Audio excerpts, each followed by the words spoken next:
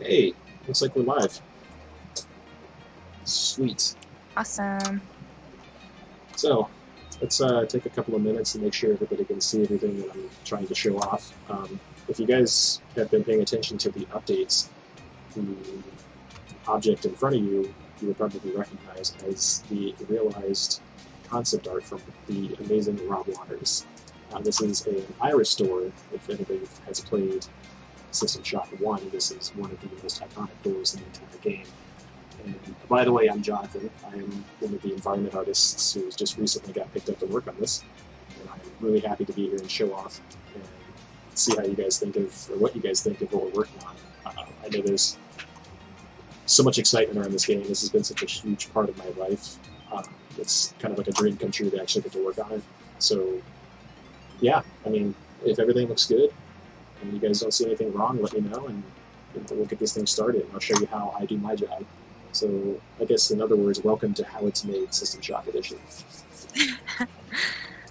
It's glad to have. I'm sure everyone's glad to have you here and streaming, because I think we need more and more dev streams. Yeah, I mean, some of you may know me from the other community that actually, I do Carly's job over there. I'm the community manager for Pixel AV, which is a massive texturing company based out of Sweden. We do a lot of awesome stuff. It's not really about them, so I'm not going to talk too much about them. But you might know us as the people who helped MPC visualize the Jungle Book, or the foliage and everything else that you see in that movie was basically done with the Megascan service, which is one of our texturing solutions we provide. And we're actually collaborating with Night Dive Studios to bring Megascans into System Shock. So those of you who really want to see the groves come to life, I think you're going to see it. It's going to be something really special. So, as you guys know, this is the Iris door. Honestly, this thing perplexed me quite a bit. I had no idea how it was going to come together until I, sat down with Rob and we kind of hashed out how it actually functions and moves. And yeah, I have this thing animated and rigged, so currently you can actually open it up. It does everything Rob wants it to do, which, as far as I'm concerned, this is Rob's project. He's the guy that basically set the entire visual standards of the original System Shock, and he's been brought back to help remaster it. So I just do whatever Rob says. So if Rob says jump, I jump, regardless of how high he wants me to jump. And Rob said he wants this thing to spin and do certain things, and that's what I made it do. No, Rob is not in charge of everything. And maybe I sound kind of weird. Let me check my mic settings. I'm really sorry about that, guys. Yeah, it might be a little bit, maybe if you have a headset on, I don't know. What will sound best? I have my microphone attached to my shirt. That should be I see that now. But I'm not sure why it's not. It actually might be using my webcam. So let me just double check. Oh yeah, you might want to check the sound. Let's see. But welcome everyone. Everyone's starting to tune in. Okay, let's try that. Does that sound any better? At least I would hope that it would. Hopefully it does. Let me hear. Oh yeah, they're saying better. Okay, cool. Yeah, it's never a live stream for me unless something weird goes to the audio, so it's good to see. Well, this is your first one too, so. Yeah. For those of you guys who don't know, we did recently switch to Unreal Engine, and yeah, that's them. Those are my guys. I love the Epic guys very, very much.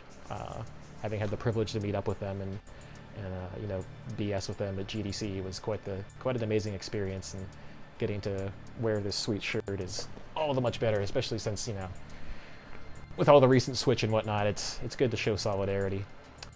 So what I'm going to pretty much do today is I'm going to show you guys how one of these assets is pretty much brought from modeling to texturing, and texturing is one of the most important aspects of any game's development, especially with what we do. The art style that we create have created for this particular game, you'll notice it's very pixelated looking. We kind of want to keep that retro style from kind of like that I like to call it Minecraft at HD, where it's more like you see the pixels but they're not too terribly noticeable until you get close to it. So for example, if you zoom into this door, you'll see that it's made of pixels. Well, everything in 2D is made of pixels, right? That's just how it works. This is all done because we're not filtering the textures, so it's not being interpolated. I don't normally explain these things, so I may have a bit of a brain fart trying to talk about it. So what we pretty much do is we build everything to be pixel perfect, and we disable all of the filtering so it becomes naturally much sharper. So you get this particular look instead of this look, which to me looks good, but it's not the style that we're going for. So essentially what I have here is a door that's been modeled, it's been animated, it's had its UV layout pretty much created so that I can apply textures to it. I use, for the vast majority of my work, I use a tool called Quixel Suite, and it is the company that I work for that produces the tool, who also happens to be, like, I'm the guy that also develops the tool. I'm the guy that show runs the development of it. So it's kind of a neat little position to be in, where I'm kind of directing the development of the tool that I use on a daily basis. And for this, essentially, you can't see the tool on my screen because I tried to actually get OBS to display it, but because it's hardware accelerated, it shows up as a black box. So I apologize in advance that I can't actually show that to you. But what I can show you is the end result. And one of the first things I'm going to do is show you the steps to actually build this thing up piece by piece, which involves, number one, making this thing look like it's supposed to. And if you go and look at Rob's concept art, you can clearly see this is kind of a stainless steel door. It's got a lot of different, scratches and imperfections, a little bit of details all over it. It's a very unique looking piece of equipment. In the original game, you only found it in a handful of positions. The most notable would be the flight bay where the escape pods are, which is this particular door. And you can see that we've pretty much kept the entire aesthetic to it. It's still the same door. It just has a couple of small differences where I feel like it's more visually unique in the sense that it doesn't have just random greebles attached to it anymore. And it does have a bit more of a realistic look to it now, rather than what it was before, where it looked kind of flat. So, as I said, we're going to start texturing this by actually applying a material to it. And I have a custom-made material that I built myself using Quixel's Megascans data, which I have actually built to be very close to an actual material in real life called cold-rolled steel. And I spent the better part of a day studying the different properties of this particular metal to try to get it to look as accurate as possible. So what I'm going to do is apply that, export it out to the viewer, and then you guys can actually see it in real time. So give me 1 second, and let's put that on there. Like I said, I'm sorry I can't actually show you the process behind me selecting the materials that I've made and display them, because OBS doesn't really play well with hardware accelerated stuff. So you'll see the end result in just a moment. But this is already so informative. I tend to ramble, so if I talk too much, don't hesitate to tell me to knock it off. So the first material that came through is, again, this is my own custom material. This is anything you can really find in the hardware store, which is what I kind of got my inspiration from. This is literally just a very common material. It's a form of steel that's developed using a cold rather than hot process. This looks very contrasty and dark because of the environment it's put in. So let's go ahead and change the sky so it's not a nighttime skylit environment, more like a garage would probably be closer to the space station. So you can already see it's significantly less dark, and it looks more like, what you would expect steel to look like. So this, again, because of the unfiltered nature of the textures, it's very sharp. Very, very sharp. No matter what I do to it, it's always going to have an element of sharpness to it that really makes it pop and stand out. And I personally love this look. I think it's probably one of the best art styles I've seen in a recent game. So I'm glad that we've kind of gone with this particular visual style over alternative ones. I'm trying to find ways to say what I think without saying the wrong thing. So yeah, this is going to be the base material that's pretty much going to define most of what this mod is going to look like.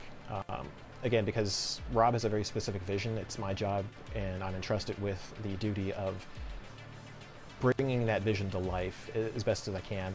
So you can see that, like, this thing fully functions. It's got everything it needs so far to actually do what it needs to do, but the only thing it's missing is the additional textures that I'm adding. So the next step to actually getting this thing to look like what we want is to, again, study the model itself, or rather the concept a bit more.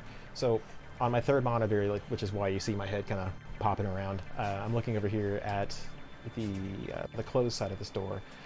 when this thing spins at the very top, it has red lights. Now I can't animate that particular part, which is going to have to be done in Unreal Engine itself. What I can do is actually add the lights so that they do throw light out at the player, and I can add the paint subtle wear and tear and chipping that you'll find on this particular model.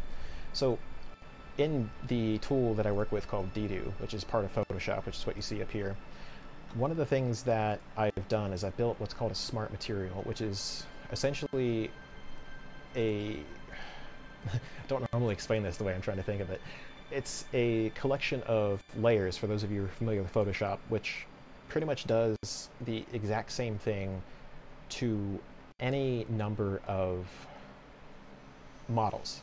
So, for example, I've created a set of scratches, dirt, imperfections, and other assorted wear and tear on one model. I want to carry that forward to the rest of the models that I work on.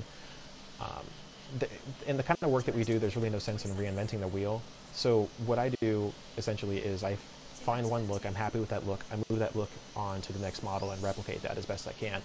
The smart material function in Dedo allows me to make one model look pretty much exactly the same as another model, provided that they were modeled similarly and they were built similarly. If they were vastly different, say you have a tank versus like an entire space station, you obviously have to tackle those things a little bit differently. But for prop between prop or door between door, you can usually get a pretty close approximation of the look, regardless of you know, what tool you use. So if I've already applied my smart material to this, so you'll see in the viewer, once I export it out, you'll see there's already a subtle but significant change on this particular model. There's a lot of edge highlighting now, which is kind of, it's not metallic, so it kind of breaks up the edges and makes them look a little bit less shiny. And from a distance, it makes them pop out a little bit more. There's also a lot of imperfections and scratches that are popping up now and that are a bit more visible than they were before. This is something that we are very keen on pushing as hard as we can. We want these models, even though they're in a pixelated art style, we want them to look very beaten and worn and damaged. We want you to feel like this, even if you're looking at it through a hardware interface, which is in your brain, we want you to feel like it's a real place. And accordingly, it's going to have damage. None of this stuff's going to look perfect. You have a few questions if you Yeah. are interested. By all means, you guys are welcome to ask anything. These two are from Darth Gemex. First Okay. is, does it have collision detection when partially opened? So, And can I get to that one first and then we'll move to the next one? yeah. Okay, so that's going to be more of a Chris question, but judging from my knowledge of Unreal, I don't think that would be a problem, but the door would need to open up completely before I think we would allow the player to move through it. Otherwise, it may present issues, unforeseen issues that I wouldn't even be able to like speculate on right now. But ideally, what would end up happening is you go and press a button, and then the entire animation plays, and then you're able to walk through the door, and then when you leave the door, it senses that you've left the proximity of the door and it closes behind itself, which is pretty much how it should function like that. It shouldn't be a problem. We could look into scripting in malfunctions or other unique properties to these particular doors that can make them kind of, I don't know, maybe they'd open up a little bit and they get stuck and then they close back up, or they would open up a little bit, get stuck, and then fully open themselves if you were to perhaps wedge your pipe in there to force it open. But other than that, I mean, generally it would be a scripted sequence where you were to press a button and that button would tell the engine to force the door to animate and open up. So for the other question, what would that one be? It's also, okay, it sounds like everyone on the team is using different tools for similar tasks. Does that cause conflicts or issues? No, not really, because we're all artists and we're all trained in very similar mindsets and whatnot. Different tools actually, in some ways, can help you look at the same task in a way where you would realize that there's, what's that old phrase? There's more than one way to skin a cat. You can get efficiency from doing everything in the same particular manner, but in the case of what we're doing here, I think part of the strength of the team is that we all work in very unique ways. And in the end, all of the props, for example, that you've been seeing have been done by me lately, except for a couple of them, but most of them have been me, and I'll actually show them to you guys here in a minute, as soon as I'm done working on this. But I think as a team, like, you hear the word diversity a lot, but it also applies to how people think. And the diverse nature in which we work and think and exist with one another in our remote work situation is actually, in many ways, been really beneficial to us as a team. I've been opened up to new ways of working that I hadn't thought of before, and honestly, I found my workflow improving, having been challenged by other users in our team with different software sets and different skill sets to not only improve myself, but to learn more about what I already do. So, if anything, it's been, I don't think it's been a problem at all. It's been really helpful for us. So, are there any more questions, or? I'll read them to you as they come. Okay, cool. So, you guys can see I'm kind of working in Photoshop right now. What I want to do is I want to get these particular details in. Now, I'm a real stickler for trying to stick to everything that Rob puts in his images. If he puts it in there, I assume that it's in there for a good reason. So I'm going to actually trace over this particular detail, this piece of paint here that you see. And I'm going to get this approximated about as close as I can to what he's got there with the black trim and everything else included. And then I'm going to put that inside of this particular model, and I'll export it out to Marmoset Toolbag, which is my previewer, and you guys will actually be able to see it in action. So, ideally, what is that sound? I'm not used to that. It's creepy. Oh, it's the hosting sound. Just random sound. Well, it's the sound. It's the sound for events that happen, like following, subscribing, hosting. Oh, okay. That's just weird. It feels like something's creeping up behind me.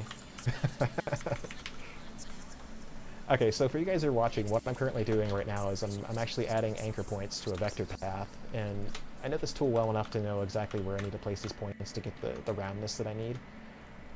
And I'm going to actually, to speed up time, or speed up on, because we're only going to be here for about an hour, I don't want to take too much of your time. But to get this to where I want it to be, what I'm going to end up doing is a couple little tricks to get this particular vector into my other project really quickly so we can actually see it on the model. So I'm going to take that, come over to the, this is called an albedo map, so this is going to be the, in the particular workflow that we're working with, I'm sorry if I'm a little scatterbrained sounding, but in what we're working with is called physically based rendering, and in this particular form of rendering, which is a lot of modern game engines, including Unreal, use, PBR allows you to get a close approximation, not perfect, but close, of how actual light works and functions with models. So with the albedo map here, the reflectance of the metal is driven by what you're seeing in this image. So if I was to come in here and I made a layer that was, I don't know, let's say it's like bright blue, for example, or red even. So I come in here and I paint directly on my model and turn this red. What you'll see is a red reflectance on that particular piece inside of Unreal and inside of Marmoset. So it actually changes the highlights that are being reflected back at you, and it does it in a way that is still metal. So in this particular workflow, the color that you see in this albedo map is going to determine what you see as what they call a specular reflectance for the metalness. So to get that particular look of the arrow in here, what I need to do is I actually need to make a paint layer. So I've got that here, and that paint layer actually has to be created in a very specific way. I can't actually do this without changing the metallic property of this particular texture. So if you look at this map right here, this is called the metalness map, and the metalness map is what drives what you're seeing here. So if I re-export, we can get rid of this red stuff that you just saw on the screen. There we go. So now you see the piece that I just modeled, or sorry, vectored. I have a lot of different terms I have to keep straight in my head when I talk. It's so much easier when I don't have to say anything about what I do. But that's you get to work in silence. Oh yeah, I sit here and listen to music all the time. But the ideal solution, what I'm going to do is this is going to be yellow with a black outline. And I also don't want this to be metal. I want this to be what they call dielectric, which is essentially, in texturing terms, it's not metallic. I want this to reflect light as though it's a plastic decal and not as a piece of stainless steel. So to get that, I need to actually tell or instruct Photoshop or Paint or whatever you want to call it. I need to actually force it to recognize that as not being metal, which again, everything in this particular image, the metalness map, is determining what is and what is not metal, and what is white is metal and what is not is not metal. So what you see here as being black is, as I said, not metal, and what's white is metal, and everything that's in between is varying degrees of metalness based on the opacity of what's above it. So what you're seeing here is dirt. So this is dirt collecting in cavities of the model. If this doesn't make any sense to you, think of this model as having been cut like a fish, laid down on a cutting board, and then put into a 2D image that you're painting on top of, and then that gets magically reconstructed and put back onto the model. It's such a weird concept to explain, but that's how it works, and pretty much how every game works. You lay out what's called a UV unwrap, and in fact, I actually didn't grab the UVs for this, so let me go ahead and put them in there, and I'll show you what they look like in 2D terms. 1 second. Oh, and for those of you guys who are interested, this is actually being textured in 1024 resolution, so 1024 pixels by 1024. And if we go back to the albedo map, you can see my UV map. So this UV map is what's determining how you see everything, essentially. So, like this particular ring right here is a flattened version of the center ring. This part right here in the middle. And because it's flat and straight like this, what I'll be able to do is create a caution tape and then detail it seamlessly all the way along without having to worry about it bending or stretching. It's not going to look weird or jiggly or anything. It'll make more sense when I put it on there in a second. But first I want to go ahead and get that rectangle in that I was talking about. So let me change these UVs so that they're screened, which makes the black go away. And then set the opacity down to 25%, which is a keyboard command for me. And then change the rectangle itself so that it starts off being that yellow color from Rob's concept. And again, because he put it in there, I'm assuming it's for a good reason. You probably can't see the color picker because this is all based on the window, and it's only going to broadcast the window for Photoshop itself and not the color picker. So currently the color is an orange, right? It's a kind of a deep orange, but it's a very bright orange. So for it to display correctly, it needs to be closer to where it was 85% bright, it needs to be closer to 60%. Because otherwise, if it's too bright in PBR, it will reflect too much light. Therefore, it breaks the laws of physics and just kind of becomes a really bright blob. I may actually show you what that looks like. It's kind of funny. So, with the color of that rectangle, apparently it's, hold on a second. Okay, it's RGB, so I didn't actually grab the right color. 1 second. There we go. Now I've got the color that I want. It needs a black outline, which is done by coming up to the very top here and then giving both of these a stroke of black, but I don't want it to be pure black. I want it to be kind of a dark gray, like a 10% gray. And then I don't want it to be too thick. Oops. There we go. That's pretty close to what Rob has. Now what we can do is export this out with the UVs turned off, because otherwise you'll see the... Actually, no, I should show you that with the UVs turned on, because then you'll actually see what the UV map looks like on the actual texture map, or on the model itself, and it will maybe help you visualize what I'm talking about. It all sounds like crazy talk if you don't do this work, so don't worry if I sound a little weird. It all has its place and meaning. But you see how the UVs actually lay out on here? So you can see there's a very... Actually, let's make it even brighter. So it's very unmistakably on there, instead of being kind of ghosted and You have a question. Did you eyeball that or line it up? That was eyeballed. I could have actually lined it up because I did trace over Rob's image. So if you want to see how accurate I got this thing, I'll show you. So copy that, bring it in here, and then turn this into what's called a smart object, which is Photoshop's way of instancing 2D data. Okay, so this is kind of being overlaid on it right now. And it's kind of snapping, so it's a little off, but not by much. I'd say that's within tolerance. So I'm happy with it. If Rob doesn't like it, I'm sure he'll tell me, but we have a pretty good rapport. I do what Rob says, and Rob's happy. So that's pretty easy communication. Yeah, pretty much. I have yet to see him be unhappy about something. Usually, it's usually just like smileys and hearts with everything I show off. So I'm happy with that. The guy's kind of like an idol to me. Don't tell him I said that, but oh, I'll tell him. Just kidding. Just kidding. It is quite amazing working with someone who really kind of influenced your position where you are. Like, the easier way of saying it is, like, I don't think I would have been an artist if I hadn't played System Shock. Like, this game influenced me to be who I am now and where I'm at. So it's to work with the man who set the creative vision of the original game now is like, it's mind-blowing. It's hard to really put into words what it's like to do this and to actually put his vision into reality. It's very honoring. You know, it's like I feel like it's a privilege, and I try to make sure that he's happy because, again, you don't want essentially your art director to be unhappy with the work you're making. So real fast. Yeah. Is there a way you can turn your mic up a little bit? That's a good question. Let me check my... If possible. It says they're saying you're a little bit low, but it could be the distance between your mouth and the mic. It's like right underneath my mouth, so it should be okay, but... Yeah. I mean, who knows? Is that any better? Let's see. Tell us if it's any better. Hopefully it's better. I keep forgetting people can see what I'm doing. I think I got louder, not you. That's weird because I haven't actually touched the settings. Let me go to my audio devices and just double check and make sure that it's at full strength. It should be, but who knows? Yeah. I love it. I have mic, but I must scream. I definitely don't want to scream. My son's trying to sleep. Oh, shh. No, he's in the other room. We'll be fine. We're totally fine. Let me just double check the settings one more time, and then we'll keep going. Cool. Where are we at here?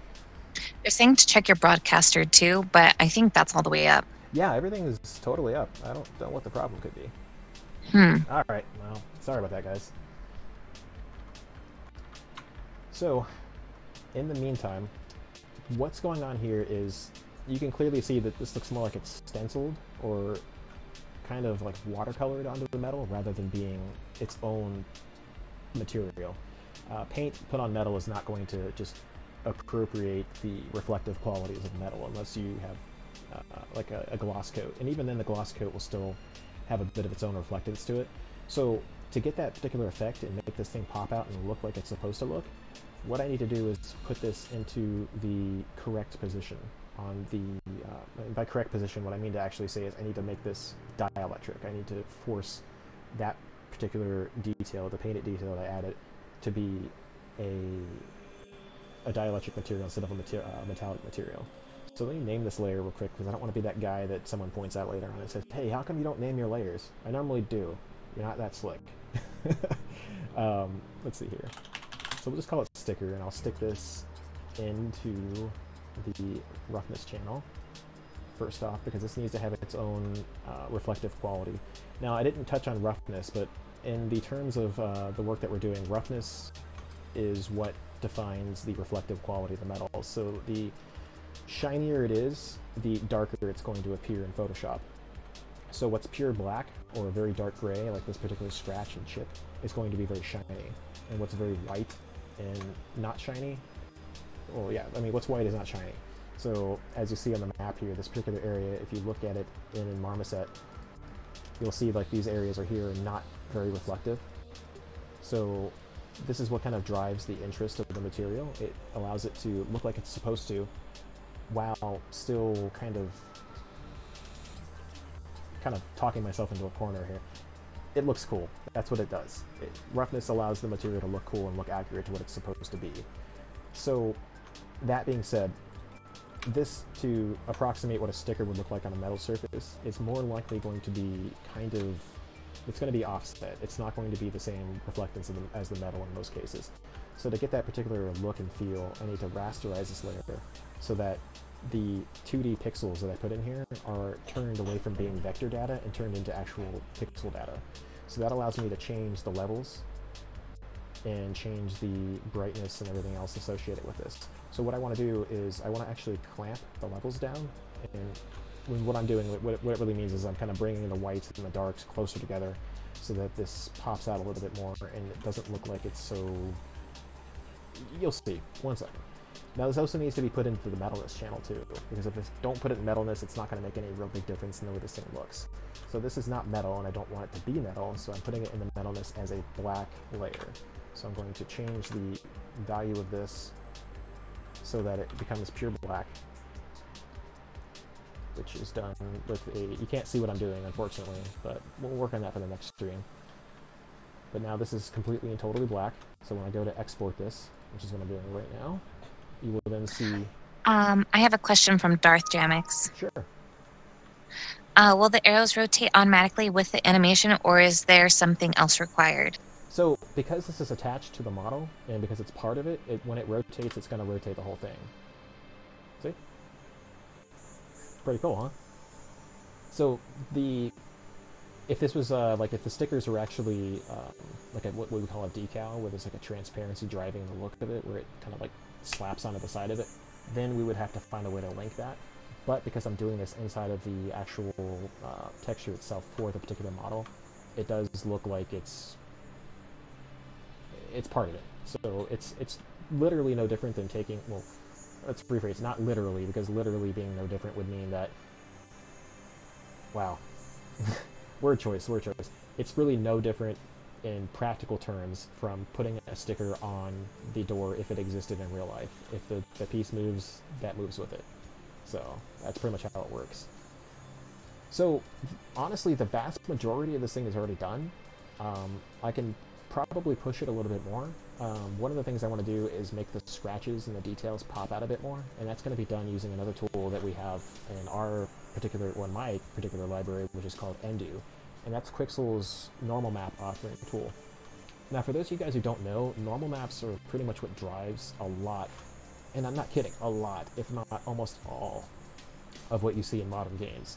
Normal maps are essentially what it compensates for shading, and it's a kind of a mathematical formula that makes models look like they're incredibly detailed when they're really not. So this model was modeled in it's a high poly model that's been baked down to what's called a low poly model. The high poly model has tons of detail. You're seeing the results of the bake process here. If I turn off the normal map, you'll see how just undetailed this thing really is. It's kind of just a shell. It really just carries the normal map data. When I turn it back on, you can see there's so much that's being driven by that normal map, and without it, it's really not a whole lot, right? So a big part of this is making sure that the normals look right and making sure that everything is baked down and correct. And when I say baked down, I mean transferring the detail from the high poly model that I made down to the low poly model, which I made, and then making sure all the UVs and everything else is accurate. It's kind of like balancing a bunch of eggs that are going to break at any point in time, and if one of them falls, it ruins the whole thing. So that's another thing to kind of be aware of when working on this kind of stuff.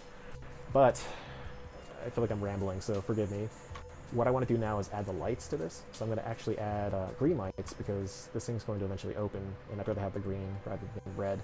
So what I'm going to do is add that as a particular material that we can then export as an emissive map. And emissive maps in games are part of the texturing workflow, and that's what emits light.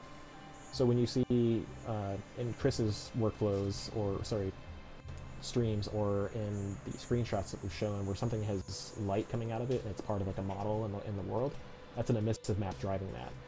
So what we have here is the emissive map, which I just created. And forgive my copy of Photoshop kind of going crazy. Ever since I updated the creators update number 2 on Windows 10, every time I maximize a window, it has like a 10% chance of the top of the window just disappearing. If somebody knows a fix to that, I'd really love to hear it. It's driving me nuts. So right now this emissive map kind of has, well, dirt shouldn't emit light, right? So we're going to fix that by making the background black. And that's not black, but this is. There we go. So that's going to be the background for this particular map. Now I need to go back to the albedo map, and I need to actually add the material to it that we're going to be using. So give me 1 second and I'll get it set up.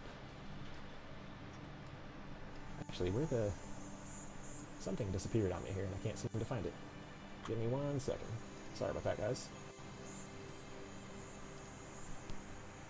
Either I just went blind, one of the two.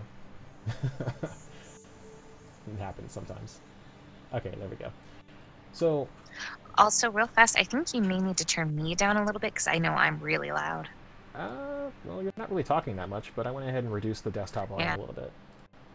Alright, so I'm adding the material for the lights now. Now, I'm kind of imagining that this is going to be a plastic piece, so that's what I'm going to go ahead and add. Again, for those of you who just popped in, I'm sorry you can't see the screen that has all of the materials that I'm working with on it. But trust me, that's what I'm working with. I'm grabbing stuff and showing it. Next time we do the stream, I will live demo another piece, and I think you guys will hopefully be able to see more of what I'm doing on my screen. For some reason, OBS has problems with hardware acceleration, and the tools that I work with are extremely accelerated. They have to be to do what we're doing. So they just show up as black windows on the screen no matter what. So the what do you call it? The light material is called plastic scratched, right? I have a mask pre-built for this. Apparently I didn't actually add it, so I need to open up the mask. Again, you can't see the open window either because of the way this thing's set up, but I'll have it open in just one moment. So here's what we call an ID map, and every color on this map is going to determine where these materials actually go. So everything red, I've already predetermined to be steel, and everything that's black is nothing, and everything that's green is going to be plastic. So I'm going to turn this into a mask, which everything that's going to be white is going to shine through, and everything that's black is not.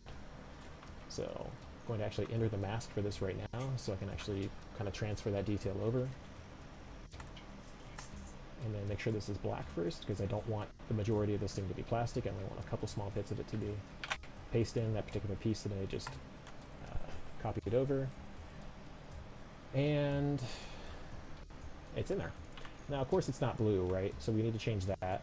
So the color needs to be green, which actually, if we want to be super accurate, let's go ahead and sample that from Rob's concept.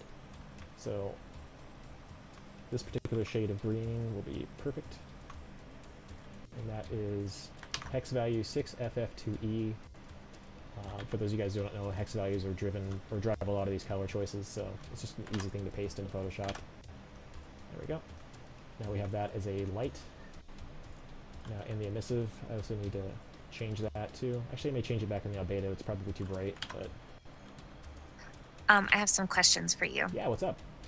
So are emissive maps not impacted by other lighting sources? So if you had completed darkness in emissive maps, would still show full bright?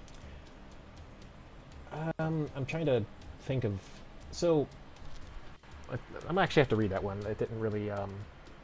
Okay, so emissive maps not... It's from Pappy Biscuits. Okay, so the emissive maps, yeah, they actually emit light. So think of emissive light sources as an actual light bulb in the world. So, for example, in Unreal, you can use emissive maps as light casting actors. And what that essentially means is if I was to make this centerpiece here just a giant light bulb, essentially, by making all of this shine white or green or blue, in the engine you could make it so that this actually does have that particular light casting effect. And what it would do when you go to bake the light maps, that you would see that coming out of here. It would look like a... What's the best way to put it? You know, and like, if you've seen the Matrix Revolutions when Neo's like getting, and spoiler alert for anybody who hasn't seen it, but it's been like 10 years, when Neo's being like plugged into the Matrix and like you see the light come out of his mouth, that would be what it's like. You would actually see it kind of look like that. But we're not going to go that crazy here. We just need these, we just need these pieces right here to light up.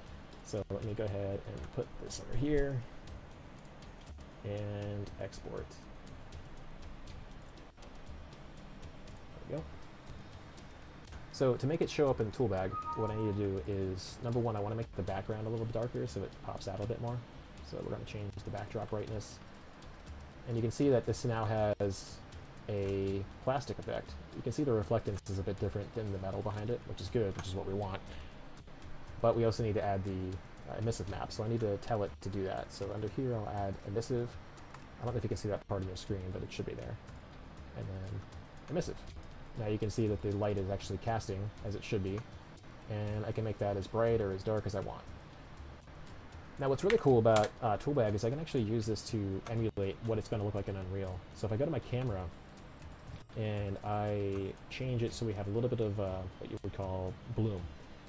For those of you who play Fortnite, it's not the same thing. Fortnite bloom has something to do with where you shoot and the bullets go random directions, and this bloom is what we normally refer to as light beyond 1.0 blowing out and making it look like a glow around the light source. So to enable that, I just need to come in here, hit bloom brightness. Oh, wow, that's crazy. Gross, right? We don't want that. But we do want this to pop out. This is going to be close to what it will look like in game. Not that fuzzy. So let's just bring that down a little bit. Maybe bring the size of it down. Whoa, that's super bright. I'm sorry, guys. Let's turn that down. There we go. So that's kind of a taste of what it's going to look like in engine. If you haven't noticed yet, a lot of the videos show some really cool fog effects. The blurriness of the screen is actually going to be slightly approximate to that, so you kind of have an idea of what it's going to look like. And with the animation, there you go. Now you can actually enter through the door. Pretty cool, huh? So this thing is mostly done, other than, like I said before, with normal maps I need to make the scratches pop out, and that's kind of where I rambled and forgot what I was talking about normal maps about. So, here we go. I'll actually show you what I'm going to do here. I need to take, and this is the normal map right here. I'm pointing at my third screen, but it's here for you. Anyway, you can see the scratches from the material, the steel that I made are actually in here, and they're overlaying on this. Keep in mind, everything you're seeing here is a visual representation of mathematical data. So the math in here is telling you that you can kind of see the slope of the main shape, right? But what it's doing is it's compensating for the shading of the low poly model. So you'll see, like, you can see the triangles here coming from here to here, where it's kind of, there's a different color here and there's a different color there. It's just instructing the engine to, or in this case, Toolbag, to render that so it looks exactly like the high poly model. Which is, it's quite fascinating. I'm not entirely sure how it all works, and honestly I don't really need to know because it's not my job. But it is something, if you're ever interested in learning about, check it out on Wikipedia. Just look up normal maps. It's a rabbit hole you'll spend a good chunk of your night looking up, just to really understand what it's all about. But for what we want to do, I want to take some of the scratch layers that we've got in the weathering and make them pop out. So if we look at the, what is it, downward wear and tear, whoops, this stuff right here, I want all of this to pop out, and I want this to accentuate the fact that this door has been used, this door has been abused, and this door exists in this fictional world of our space station. The place, I guess, where I'm going to be dead soon. I just came to realize that. I forgot that because I'm part of this crew, I'm now going to die.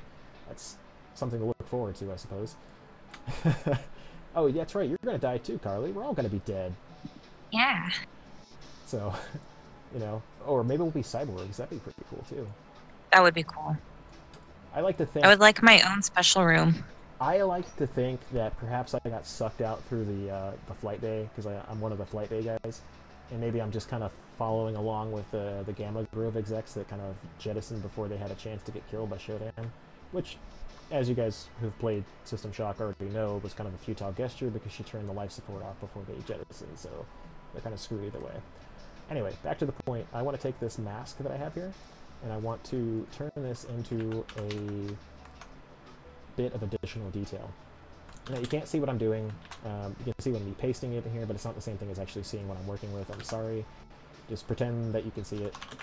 What I'm doing right now is I'm setting up our tool called Endo to process that black and white image into a scratch map that is going to enhance the depth and enhance the material that already exists. So what I'm doing right now, you'll probably see Photoshop blank out and come back a couple of times.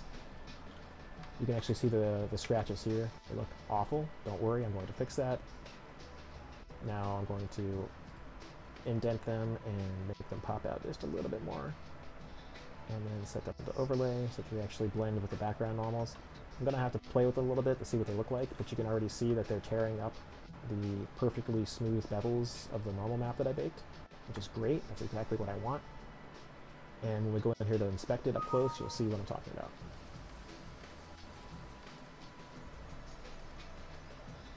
Yeah. It's not terribly noticeable, You have to kind of look for the spot where it's at because the scratches weren't terribly deep. I can make it pop out even more if need be. I may actually even do that just to give it some more character. Anybody who does this stuff will probably agree that it's sometimes better to go overboard than it is to make it so it's invisible. There we go. Let's try that. Although that may look like a gouge. I don't know if we were thinking about that or not. Let's see. It should be on here. Where did it go? How's the chat going, by the way? Oh. Good. They love your door. Oh, and I see Deep Chrome is here. By the way, thank you so much for the awesome avatar. It is like one of the best portraits I've ever gotten. So, she does amazing work. I'm always impressed with the work she does for us. So, yeah, let me just double check. Yeah, okay, so you can see where the scratches are kind of popping out now. There's only so much you can do with this resolution, unfortunately. Yeah, there's a chip right there, too. If this was like I would natively work in 4,000 pixels. You would see tons of stuff on this door, but because everything in this particular game has to have the same pixel resolution, I need to be able to take any of my props, any of the wall pieces Chris has made, any of the mutants and cyborgs and anything else that we're working on, they all have to look like they belong in the same environment. So no one pixel can be any larger than the rest. So that pixel right there is the same size as everything else. We have what's called a pixel standard of 256 pixels per meter. So for a 2 meter object, you have 512 pixels. For a 4 meter object, you have 1,024, and so forth. This is a 2 meter object. What do you call it? The map for this is 1,024 pixels, only because of the sheer scale of this thing. Like this piece right here is 512. The inside of this is like 256. When you put it all together and work with it, it all kind of comes together like it should, so it ends up working okay. Actually, I just realized one thing I could do before we move on and show you some of the props that I've done in recent history. This actually needs to be scratched up, because according to Rob's awesome concept art, you can see that it is all torn apart, and I didn't really accurately reflect that. So let's get that in there too. Now we can actually do that, if I'm not mistaken, by coming into the roughness map for the metal that I've built, and take that and use it as a scratch map to then wear off that particular paint. And what I'm actually going to do too is I'm going to make the stickers pop out just a little bit, so that when I tear them out, they look like they have depth, rather than just being kind of scratched off. So, let's see here. I'm going to take this steel layer and make a copy of it, and solo it by itself, rasterize it. If what I'm saying doesn't make any sense, don't worry, it will all come together in just a moment. So I'm going to clamp this so that this is... yeah. The chat's saying, I thought Chris was using a 512 standard. It should be... It may have been for one of the wall pieces he was working on, which is why this door was set up to be 512 pixels. But because of the sheer scale of this thing, it needed to be 1024 to maintain the 512 pixels. Otherwise, it wouldn't match. Long story short. Cool. So yeah, we're definitely it's all consistent. It has to be, otherwise it's out of place. And if it's not consistent, it just means I have to do twice as much work by going back to fix it. And I like to work smart, not hard. So I prefer to keep everything as unreworked as possible, because the more time I spend reworking, the less time I have to get this game done for you guys. And me too, I want to play it just as much as you guys do. Maybe not as much, but some of you guys have been waiting for this for a very long time, and trust me, we're doing our best to get it out to you as fast as we can. So, for the sticker, I'm going to add a mask to it. You can't see me adding the mask, don't worry, but it's getting there. There's the... Okay, that's weird. I thought I had copied it. Hold on. Making a fool of myself here on live stream. What's a stream if you don't have a little bit of fun at your expense, right? Yeah. Alright. Let me try this again. Rasterize. Delete layer mask. Clamp it one more time.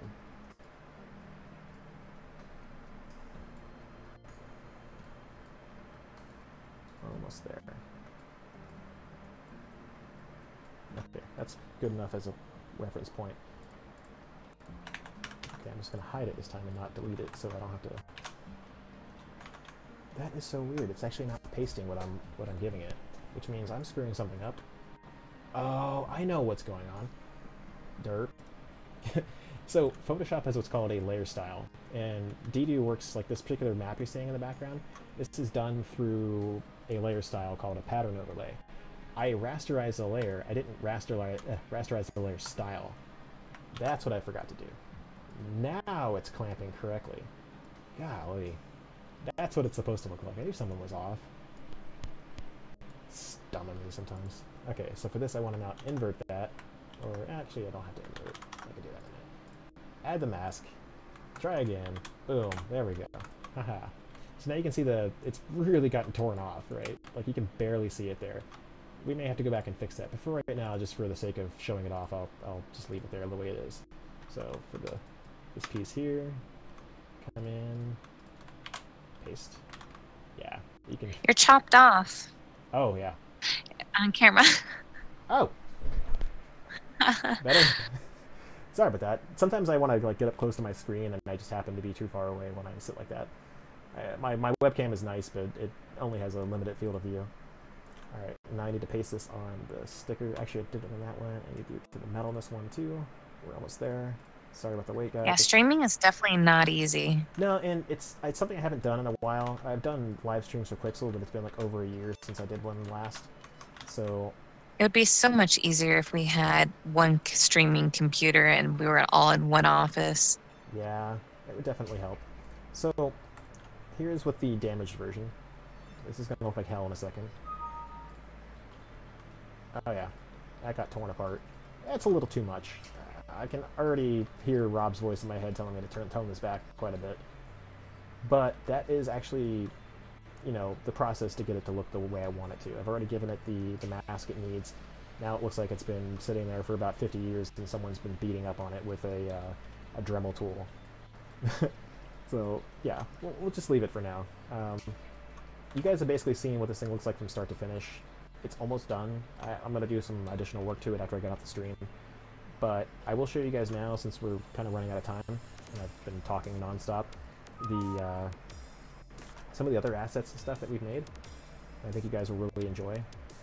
So let me go ahead and load this up. Let's see.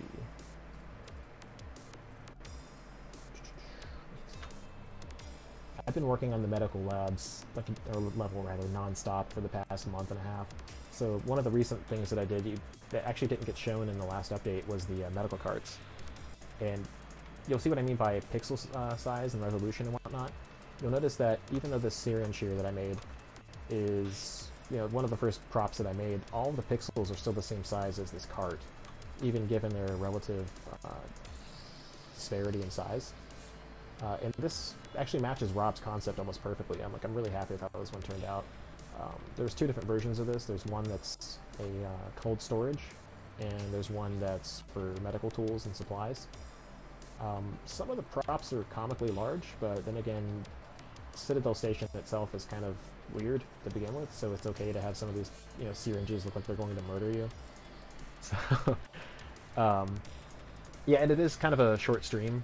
I like to talk about a lot of stuff and get it over quick. I hate the sound of my own voice, so I don't like to talk and subject you guys to the horrors of listening to me forever. But, you're fine. Yeah, this is actually built to have the doors open. In this particular case, the way I set it up, it can't, but if I just zoom in here, you'll see that you can go inside them. Oh boy, look at that. Isn't that cool? So, ideally, what would end up happening is you press the buttons on here, they turn green, they slide open, you may find some medical patches, or if you've read the Hacker's Guide to Sin, there's lots of drugs in there. So, you know, totally read that, it's awesome. It's on TTLG. And speaking of TTLG, you guys at systemshock.org, I'm pretty sure you're listening to this, so hi, how you doing?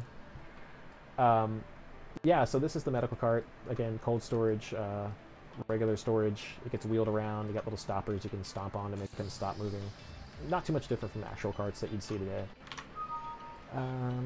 Let's see what else do I have that you guys might be interested in. Some of the other stuff I've shown off in the past that were in some of the updates. Oh, that looks awful, doesn't it? Well, let's repath those. Actually, yeah, let's repath those textures. So these look weird because I have changed the location of some of the textures that they were assigned to. So they're loading up something else entirely currently. Ah, there we go. let's just do that. So you'll see that we have a can of Trioptimum brand soda. I don't believe in calling things pop. I'm from Florida, where we call things, you know, soda. Who calls it pop? You know, if you go to popversussoda.com, you'll see that's mostly a northern thing. But oddly enough, there's people in the South that call everything Coke, which... Even though yeah, it is not all Coke. How the hell do you... Pardon, how do you order a Sprite when you call it a Coke? That doesn't make any sense. I'll have a Coke, a Sprite Coke, a Pepsi Coke. Yeah. Right? So, unfortunately, you can't get medical waste pop, so this bag is going to remain sealed. This was fun to make, too. I actually did all the wrinkling and undo, and I've got it set up so that you can wrinkle it in a ton of different ways. It's a nasty little bugger. I wouldn't want to open that. I don't even know what's in there.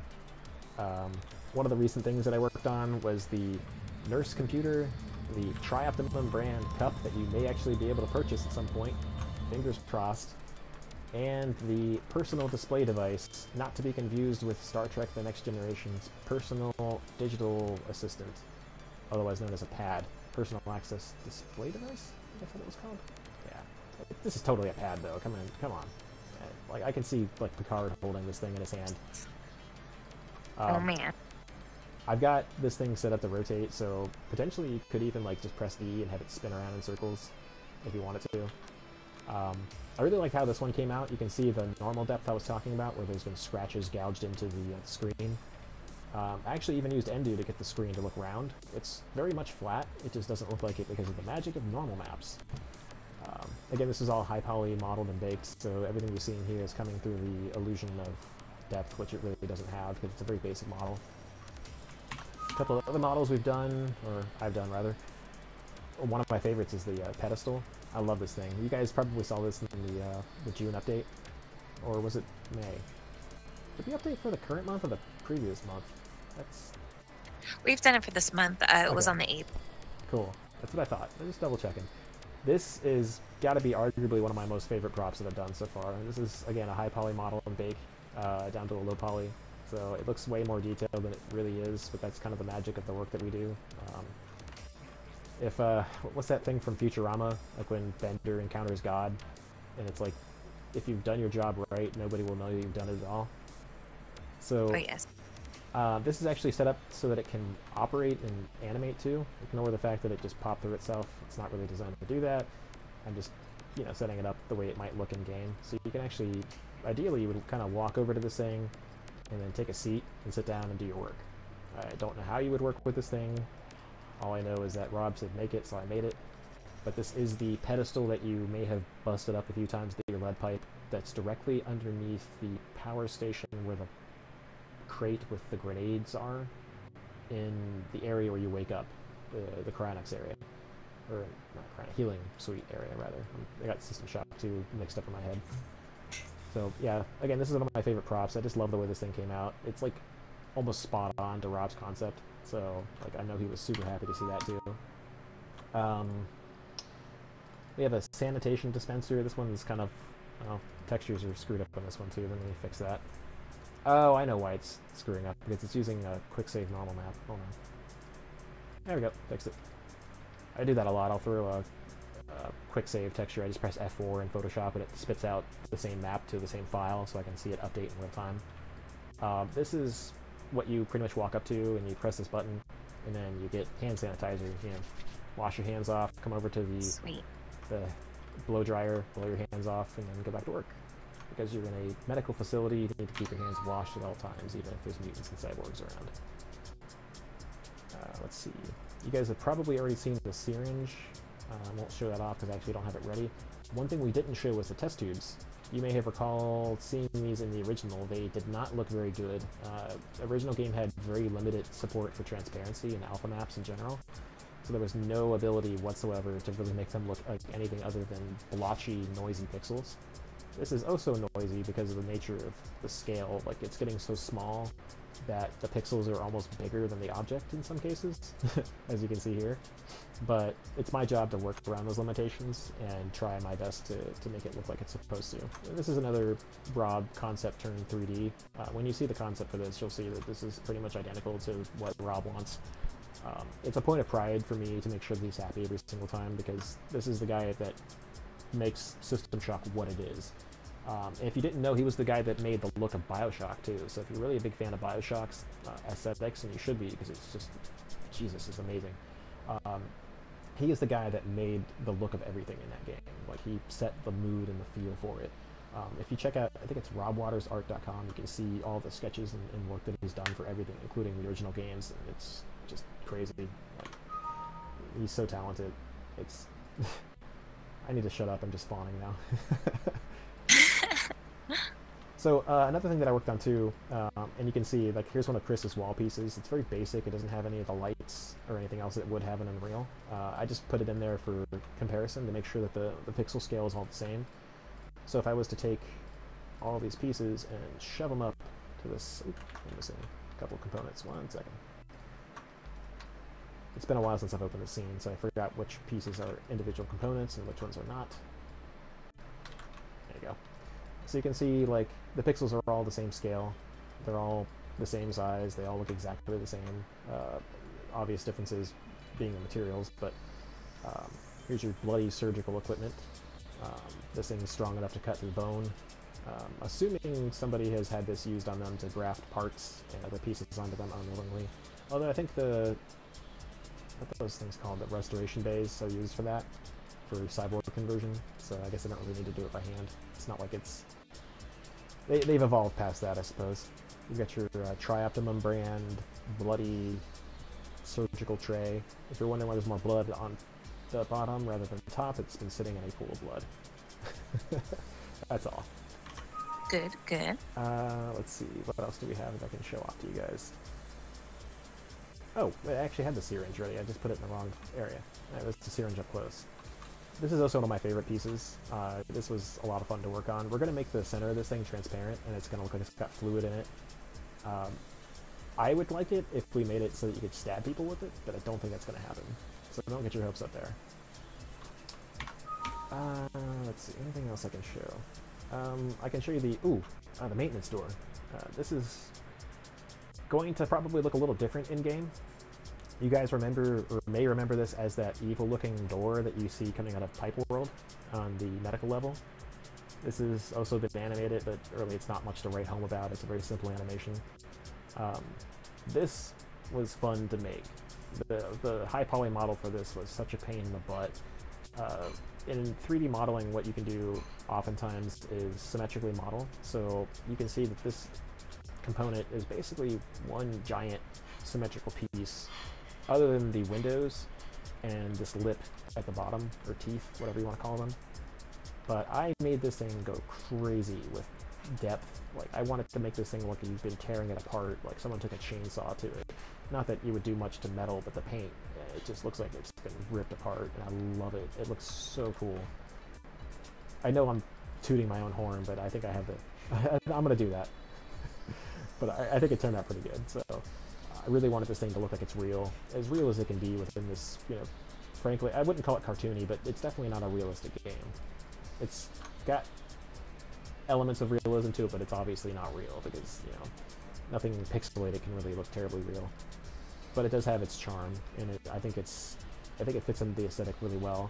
And we even use the same font, Stop Standard, which is, I think it's from 1975. It's a really old font. What else have I done that you guys would probably find cool? Oh, the microscope, the thing that started it all. The first task that I had. You probably saw this in the first update. There's two versions of this that I've completely forgotten about, and I've played the game probably 50 or 60 times since I was a kid. There's a green version of this, and then there's a red version, so we'll have to make sure that we adjust this so that the red eyepieces are actually green as well. And that's all customizable, so we can change the keys and whatnot to be different colors. It doesn't really matter. We can make it brighter or darker. And you can even zoom in and put your eyes in there. Ooh. I think in game 2, if anybody is asking, I haven't checked the chat yet. There may be the possibility of some stuff animating on these screens, but as you can see, there's only a few pixels to really work with. Honestly, I think there's more pixels in this screen than there were on some of the props in the original game, so that's already a huge improvement. So we'll see if we can have something pop up on it, kind of give it some more immersion. Let's see. I did work on the initial keypad, but this has already been changed, so this is kind of probably not going to be used. But the version that we're going with now has buttons, so you can actually press them and you can see the keypad light up. This at one point did say 451. It does not now. Don't worry about that. The version Chris made is way better than this. This one was just a quick mock-up. Running out of time here. I'm almost done. Don't worry. Oh, you know what? I know what I can show you. That's a cool piece. If you guys remember, Citadel has this weird thing where they like to, the guys that try after them have like these logos on each floor that tell you what specific areas are. Not that it wouldn't be obvious because you're on the medical deck, you would think you would be on there and you wouldn't need a sign telling you that. But this is the medical slash Citadel logo. And on the back of this is fluorescent tubing. I just kind of mouthed that wrong. This is also, if you looked in the Unity demo, the original version of this was actually not as accurate to Rod's concepts as this is. This is spot on. Like, he actually had the tubes behind it rather than the edges. So this is what is going to be the standard frame for all of the different details, like the armory, radiation hazards, actually if we end up using it for that, science, maintenance, which I can't wait to work on. That was so creepy. Pretty much all the decks are going to have their own individual unique logos and whatnot. And yes, I did model the tube lights. You know, there's a chance you'll see it because before I deleted that piece in the back, that was going to be the just kind of an example of how it would attach to a wall, and you would actually be able to walk up and look at this thing. And I wanted you to be able to see the lights because it was kind of goofy to just have it floating there, you know. So yeah, you can actually see behind it to a certain extent. Like, this is about as far as you'd probably be able to see. So realistically, you'd be like this, looking up. So you probably wouldn't get to look at it like this unless you were able to rest it off the wall. I don't think we're going to allow people to do that. You probably won't be able to shoot it off the wall either. So, yeah, and the light tubes are emissive too, so in the engine it will actually cast light very much like this. This is making use of Marmoset Toolbag's, what do you call it, global illumination. If I turn that off, you'll see that it's kind of not as cool looking. I also have a light in the back there that's also influencing. If I turn I think I have the GI on? No, it's off. With the GI on, it's nowhere near as powerful, so I had to put an extra light back there to make it pop. But you can see how the relationship between emissive lights and actual lights affects the way the world looks. So if I like crank this up to 900 instead of 10, you see that it really kind of pops out. But it also makes the front pop out too, so that's kind of why I left it at a low level. Didn't want it to be too overpowering, so I had to kind of boost it with a... It's one of those video game hacks that we do as artists to make things pop out and work, even though they physically wouldn't work the way they are. Because you would use a different light bulb for the inside of this and a different light bulb for that. They wouldn't be controlled by the same like switch or the same intensity. You wouldn't have like one bulb controlling the other, which is what's happening here. As I change this, the front gets brighter and darker. So, yeah. If you guys got any other questions, feel free to let me know. Otherwise, I'm going to be back later this month. I should have some more props to show you guys. I bust through these things about one every day to every other day. The nice thing is, I think I'm allowed to say it, is that the prop list for the medical deck is getting a lot smaller, so you guys are going to probably start seeing other stuff really soon, which is one of the reasons why you're seeing the Iris door, which I'm still super happy with how that turned out. That was my favorite door in the game, and it was so cool to actually get to work on it. I've got some other stuff that you guys can see too coming up soon, but I'll put it back on the Iris door just so you guys can see. I think that's going to be such a cool looking door when you're able to run through it in the game. Especially just animating it. It's so cool, like really understanding how these things function to make them work the way they're supposed to. So you have a few questions in chat. Sure. Is there any props coming up soon that you're really looking forward to modeling? Let's see. I know it's gonna sound weird, but and this isn't really a prop so much as it is an environment piece, but those tiles on the maintenance deck, the brown tiles that are all over the floor. I love those things. I actually started working on them. I'll show you guys a mock-up of it. It's probably going to change, so don't get your heart set on having them look exactly like this. But this is a super, super basic rendition. I'll show you the high poly of it so you can actually see the what they really look like. If anybody recalls, this is pretty much what they look like. I'm going to try to model them so that you can actually potentially have these panels like missing, so there's kind of a uniqueness to them. Because you can see that they're actually handles that you can lift up, because you would ideally be able to like pull them up and expose like cables and framework and other stuff that you need to do work on in the station. Because it seems like the way they've set up Citadel is that maintenance is where all the critical stuff kind of flows to, so they should be able to just pull up a floor tile and work on I don't know, something goes wrong on the holodeck up in level 6, and they're like, okay, well, this wire goes up there, we're going to just kind of play with that and splice it back together by pulling up this specific floor tile. So maybe, again, this is just me talking, I have no authority on how things are going to go, but maybe the way I was seeing it is that some of these tiles are going to be missing, and you actually see work had been done prior to everything kind of going to hell. So you might see tools and stuff laying around the maintenance deck, in addition to whatever mutants happen to be there waiting to kill you. So this is something I really like. It's such a basic design, but it along with the other tile sets from the original game is what makes this game look so unique, and what really cements it in the minds of like players to me. And you know, it's just fun to work on some of this stuff too. And actually, I can show you something else too. This is gonna be the last thing I show, unless there's any other questions. This is a scene that I kind of whipped up real quick using Megascan's assets from Quixel, which is again one of the companies that I work for. It's actually my main job. This is the work I'm doing for Night Dive is a second job. I just... Oh, you've got all robotic. Yes, hold on. There we go. Is that any better? Yes. Okay. That is because enabling global illumination, even though I have a 1080 Ti in this computer, GI in Marmoset Toolbag is incredibly expensive to run in real time. And with all these plants and everything else in here, all the transparency, it runs terribly. So the robot sound is my computer trying to process my voice and process the video simultaneously, and it doesn't do a very good job of either. So, as you guys can see, this is a Megascan's ground texture that's been basically system shocked to you know, be kind of pixelated and shock looking for the art style of what we do.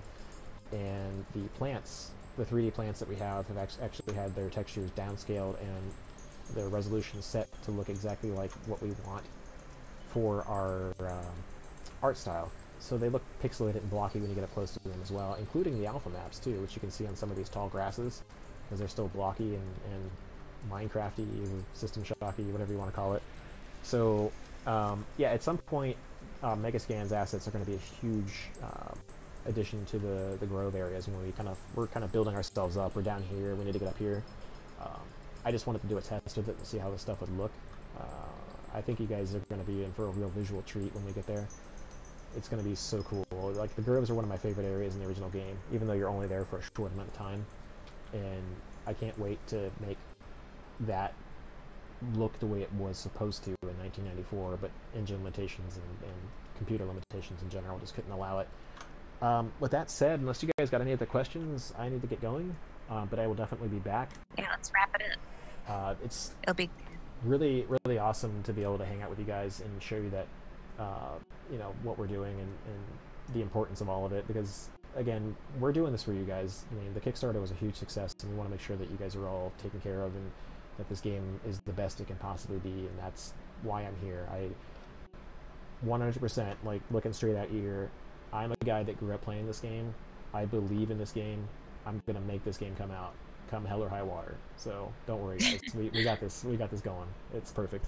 So yeah, you'll be back June 28th, same time as today. We have plenty more streams coming up this month as well. So yeah, follow us on Twitter, Facebook, Instagram, Discord, all of that. I may have to swing in and harass Steve when he's on stream one of these days. Maybe I'll just play Fortnite and have it blast through.